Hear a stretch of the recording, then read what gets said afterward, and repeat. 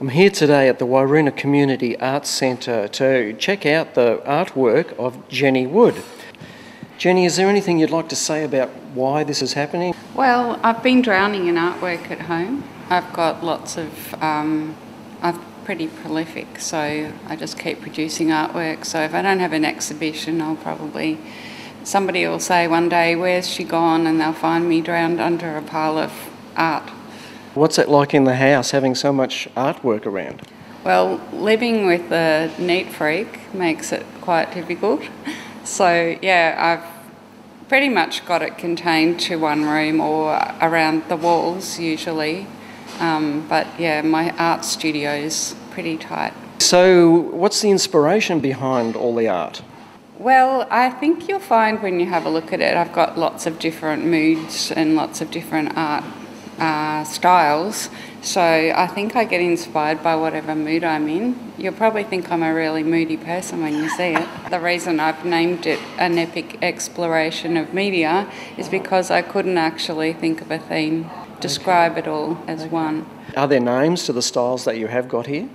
They probably are individually, but not as a whole. So I've got some collage work here and printmaking. I've a lot of mixed media, watercolour, ink, drawings. Some of it looks like children's illustrations and some's more of a classical style. So I've got some still lifes. And how long have you been doing this sort of thing, Jenny? I've always been creative. But I hadn't actually tried doing fine arts until 3 years ago, and started doing a Bachelor of Fine Arts at the same time as working full-time then, because I found it really, really relaxing. So it's my therapy. It's what I do instead of watching television. So I come home from work absolutely exhausted, and I'll get out my paints or my drawing or whatever. Why is the exhibition here at Wyreena? Well, I used to come here for coffee when I was working down the road at Swinburne. Evidently they make great coffee.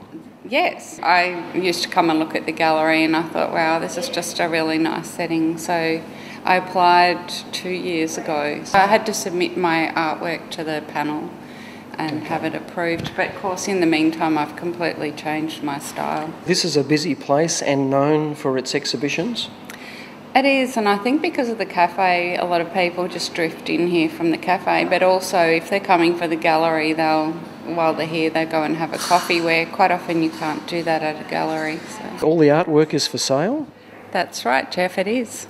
So if you've got a bit of free time up until the 2nd of March, come down to the Wyreena Community Arts Centre here in Croydon, near Ringwood in Melbourne, and check out Jenny's artwork, and also you can grab a cup of coffee while you're walking around and looking at it all.